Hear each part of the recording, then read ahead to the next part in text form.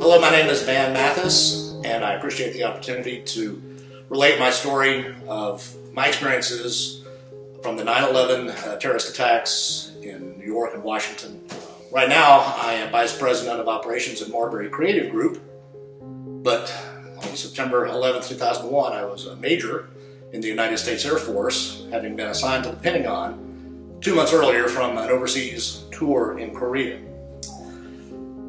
I don't know if you remember, but September 11th, that day, along the eastern seaboard was a beautiful day, not a cloud in the sky. And I had departed home in Alexandria for my works section at the Pentagon, and I want to tell you that when I was there at the Pentagon, where I sat and my desk had been physically relocated to a government leased building about 2 miles away because we had just started the renovation project for the Pentagon. Tremendous high cost project, but some elements of the Pentagon were moved out. So where I sat every day to do emails and answer the phone was on 1500 Wilson Boulevard in Rosslyn, Virginia. I would take a bus to the Pentagon. But everything else I did as far as my job was in the Pentagon. My organization was there. I worked for the Office of the Air Force Reserve as a policy manager. Even though I was on active duty, I had that staff job there. And my colleagues were there in the Pentagon. My boss was in the Pentagon. Everybody I worked with was in the Pentagon. So every day, normally I spent half to 3/4 of the day in the Pentagon. But this particular morning, as I metroed in, I realized I didn't have to stop at the Pentagon to see anybody in my directorate, and I was going to go and check my emails and get started for the day.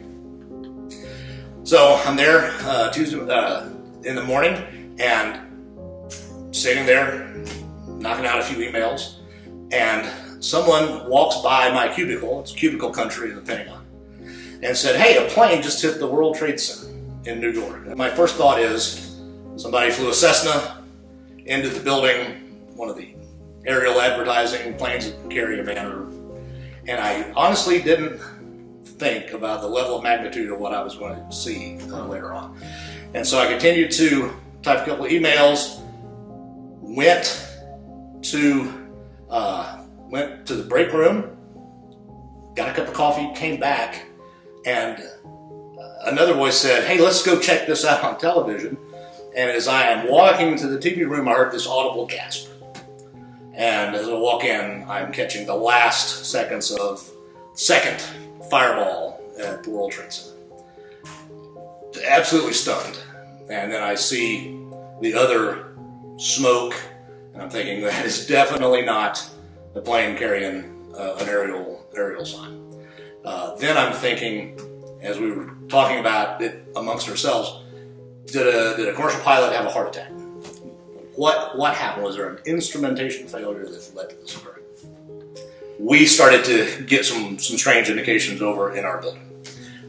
We were getting phone calls from the Pentagon alerting us to some evolving scenarios and threats. The news is starting to get out about the World Trade Center and the Pentagon. And we occupied one of the highest buildings in Rosslyn, 15 stories. And we were getting lots of calls from our directorate and other directorates who had offices, leased offices in that building. They said, "We think that there is an absolute threat that this building will be targeted by hijacked airline." We started to get indications that there were numerous aircraft that had been hijacked and were inbound to Washington, D.C. and other cities along the eastern seaboard. So it was a very confused time, but this is the information that we were starting to receive. About 9:45, 10 o'clock, we started to get calls about something's happened at the Pentagon. And they ran the gamut. Of the people in my office, we were getting calls that said, "A small plane has crashed into the Pentagon."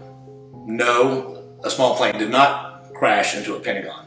but there was a suitcase bomb or a briefcase bomb that had gone off. And then no, none of that happened. There was a bomb, but it was intercepted. So again, a very, very confusing time. Then we started to get some calls from people in our directorate that were there and said, I think the building has been hit. I felt a shudder, just a deep-seated vibration. And then we started to piece together what had occurred at the Pentagon.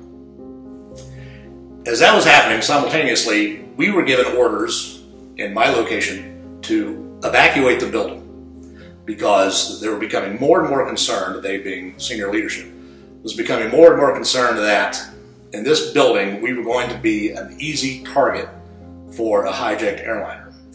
And I recall a two-star general coming down to our floor as the senior ranking individual in the building and saying, we are going to evacuate for force protection. We're going to get out of the building. So we left the building, lots of people in Air Force blue suits and other service uniforms. And we're standing out, trying to maintain some order and some organization outside. And things are starting to grind to a halt at that point. The cell phone network went out. No landlines were available. The subway, the metro, hadn't been shut down at that particular moment, but there were lots of delays, obviously, for what was happening at the Pentagon. And I just remember seeing this wave of people coming up Wilson Boulevard from the nearest metro station because the metro, although not shut down yet, to our knowledge, a lot of the trains were delayed, obviously, with what was happening at the Pentagon, and people were coming out of the metro up the street and just very upset, just crying. I could see a sense of shock and loss on people's faces as they were hearing the news, and I could get a sense that people were angry as well.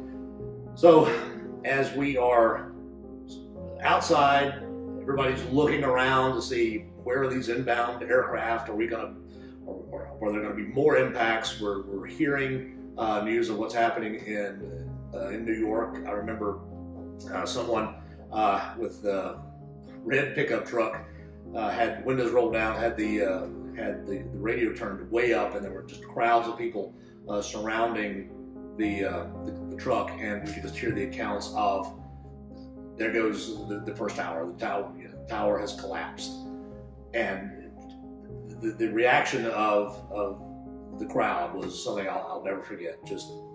And as the announcement is made, the tower is collapsing, another gasp and crying, and truly a horrific moment. So we continued to try and have some awareness of what was going on. Then people started to ask us in uniform, what's the military doing about this? What's our response going to be? Where do I enlist? I mean, actually got a few of those comments. And we tried our best to provide the information that we had that we could give out in an accurate fashion and not wanting to misspeak in any capacity.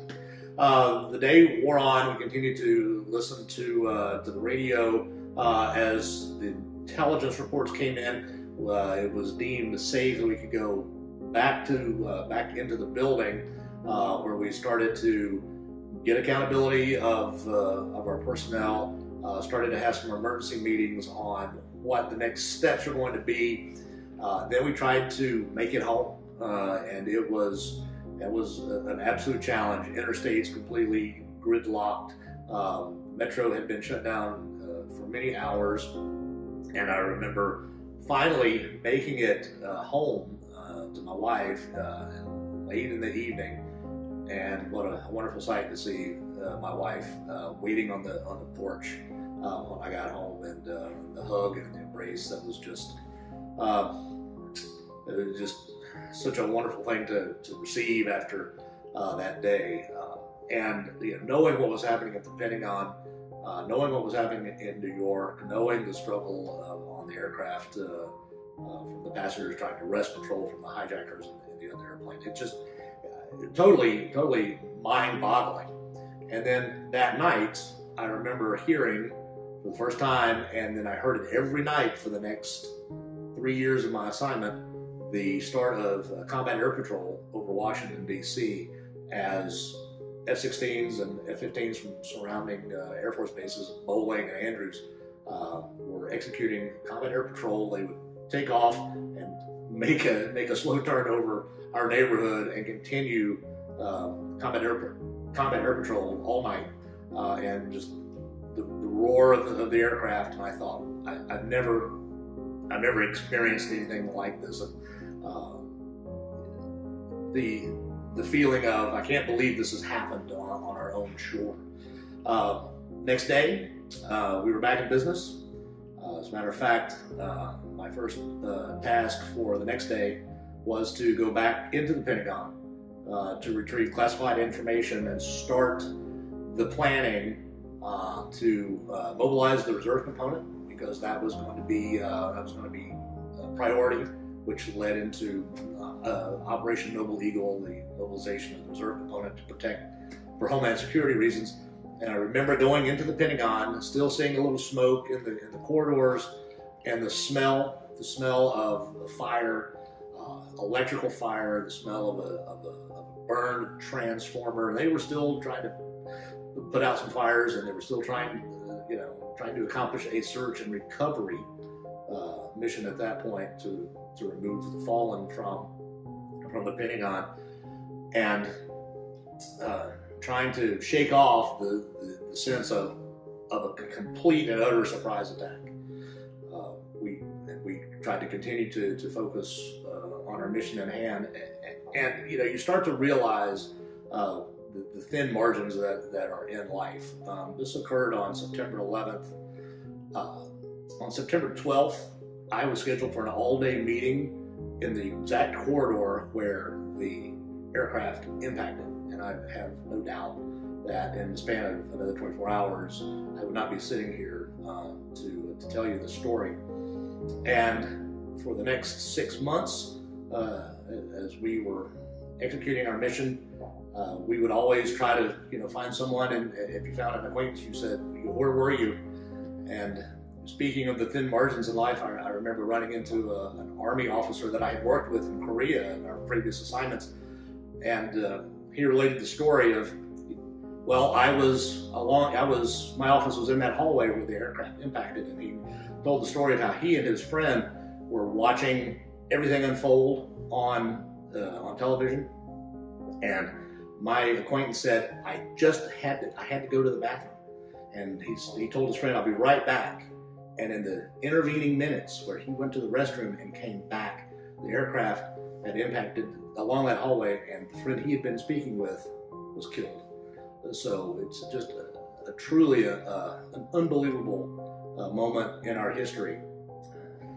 Subsequent to those attacks, we launched several military operations.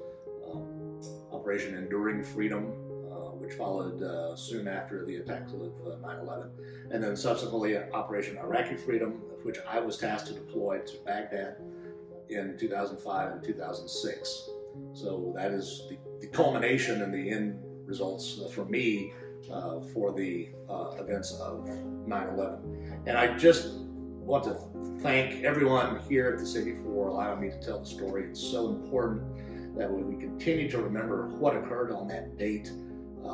Those that paid the ultimate price on the ground and in the air, and also just a tremendous debt we owe our first responders and our members of our armed forces. And rest assured that the military and the armed forces and these first responders will continue to always have that mindset to execute the mission and protect this great country. Thank you so much for this opportunity, and take care.